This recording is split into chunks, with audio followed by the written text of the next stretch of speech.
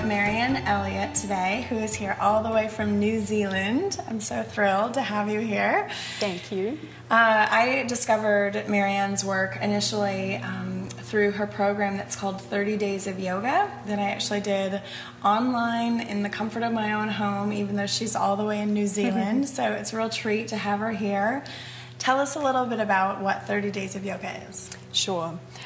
So 30 Days of Yoga is an online course. We use video, live phone calls, community forums, and daily emails. And it's designed to help you either start or if like me, you had one and lost it, restart a home yoga practice. I know from experience that a little bit of yoga done every day has a lot more impact actually than maybe going to a great class once a week. So I really wanted to support people to do that at home because I know how hard it is. You know, we know it's good for us, and we have the intention, but we're all so busy and there's so many demands on our time. So I wanted to create a kind of a vessel or a container that would help you make the space to take care of yourself in this way. One of the things that was so great is that it is actually one practice that you do every day, the same practice.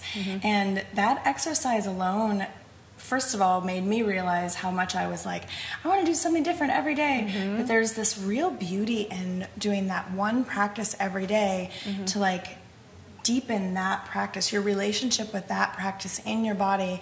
And there's plenty of change that's still happening every day, even though it's the same. You're weaving through different changes in your own body, your own awareness. And it's a very conscious choice because what I find in my yoga practice, and I think this is the same in our creative work, is that there's a lot of power in creating structure. And then within that structure, then you can really play and you can find where's the space, where are the edges, where can I soften. But I think in our daily lives there's so much variety and there's a lot of stimulation, a lot of change. So your home yoga practice can really become that safe, structured container that you really explore in. And I think my experience is then you actually have more room to play.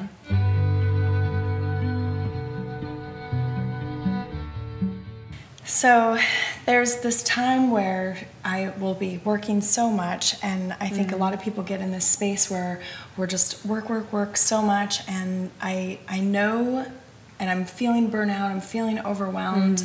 I haven't had a chance to connect with my body, and sometimes days, sometimes weeks, and I almost get like, I feel like almost like crying a little bit, like I just feel like I know that's what I need to give to myself, but we almost start avoiding it a little bit.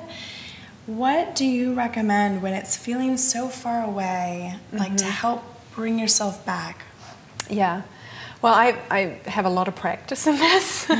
I've been there myself a lot, and so what I find works for me, and from my experience works for a lot of people, is connecting with two things. And one is joy or play, because there's a lot of power and joy and playfulness, and that's often what we've lost. We've really lost that sense of play, the sense of fun in our yoga practice. It's become something we should do, something we ought to do, and it becomes really heavy. And that heaviness becomes a barrier. We resist it. We don't like that feeling.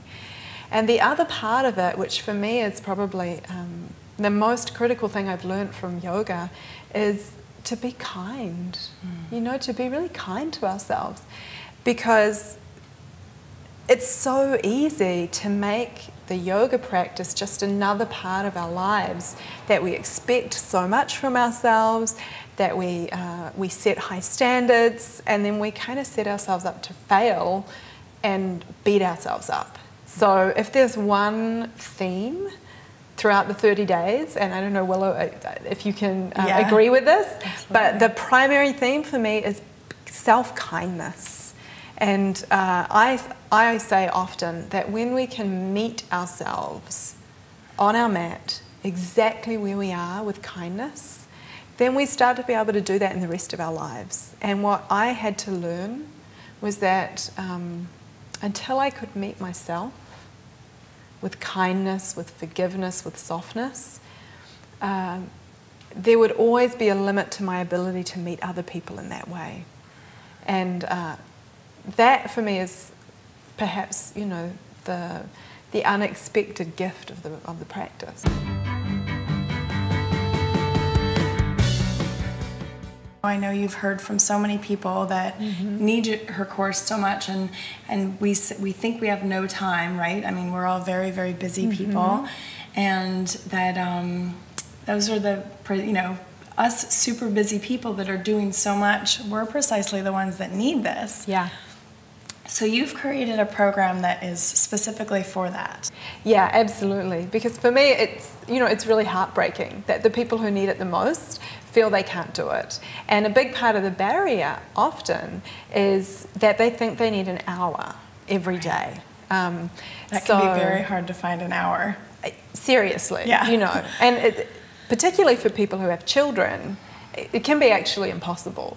Right. And what I know is that 15 minutes will make a difference. Yeah, even 10 minutes, 5 minutes. Absolutely. You know, really, if you take 5 minutes and give that to yourself and make space and get on the mat and breathe, you know, and just soften, it could make all the difference to your day. So this course, you know, 30 days of yoga for people who are too busy to do yoga, is for them. It's for us.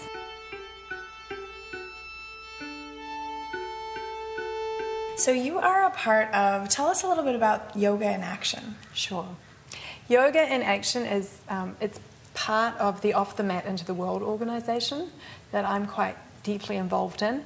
And Yoga in Action is a workshop, really. It's a course, a curriculum that uses the tools of yoga and the skills that we develop when we're practicing yoga to support us in our work in the world. So it's about getting clear on your purpose and, you know, using yoga as a tool for clarity.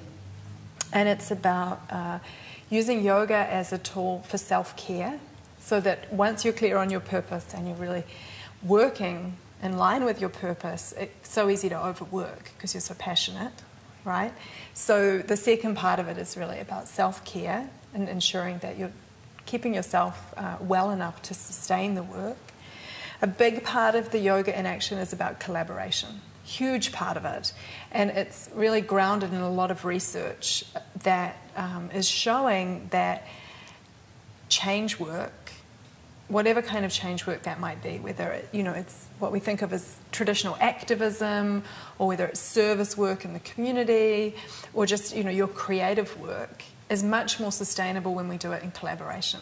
So Yoga in Action is basically a workshop that I teach, and that a lot of people, I think there's a bunch of people now around the US teaching it, that helps you make those connections, using those tools of yoga to get clear on your purpose, to get committed and grounded in the practices that sustain you, and to find your community to collaborate with.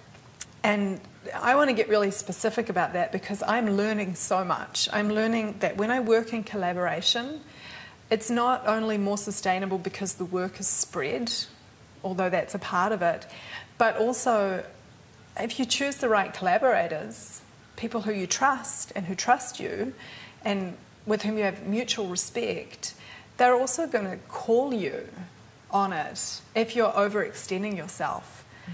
Just before I left to come here, my two key collaborators in a project that I was planning for September basically called me out and said, we're excited about this, but are you really being honest about your capacity to do it?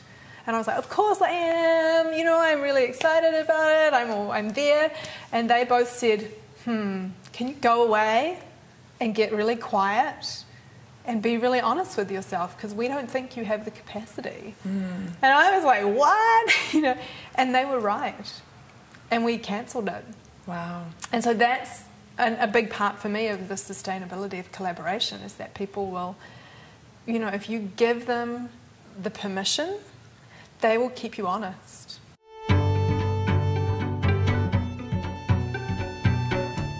So what is next for you? What's next for me is very exciting. I wrote a book, and the book is going to be published by Penguin New Zealand in March next year. And the book is a memoir. It's actually the story of my experience working for the United Nations in Afghanistan, which was, as you can imagine, pretty intense. Yeah. And I went into the job with, nearly a decade of experience in human rights work and humanitarian work in conflict zones. But it was, a notch up. I'm going to say, like, intense. Afghanistan is like a notch up from anywhere I'd been before. And I didn't really have the tools to support myself and sustain myself. And so the first part of my story is basically what happens when you take on really powerful work without practices to take care of yourself, and things kind of go a little bit pear-shaped, and I get myself into a fairly depleted and pretty burnt out space. And then I decide to stay in Afghanistan and learn how to take care of myself in that context so that I can do what I feel called to do, which is to take care of the people who are affected by the conflict. So that's the book, and it's where really I deepen my yoga practice, was in Afghanistan. It's where I started my meditation practice, where I began for the first time a daily writing practice. And it seems a little odd to be, in a war zone with so much going on, with emergency work to do, and I'm taking time out to do my yoga and do my meditation and write my journal. But I learned that I had to do that in order to do the work. So that's the book. It's coming out in March, and I am hoping to create some kind of online course that shares with others those tools, those practices, because my hypothesis is that if I could learn to take care of myself, make time to connect with myself, to sit still, to soften, to relax in the middle of a war zone, then you can do it wherever you are. More than the sum of their parts. This world's a play we are casting. Any actor can tell you They're more than the sum of their parts. They're more than the sum of their parts. They're more than the sum of their parts.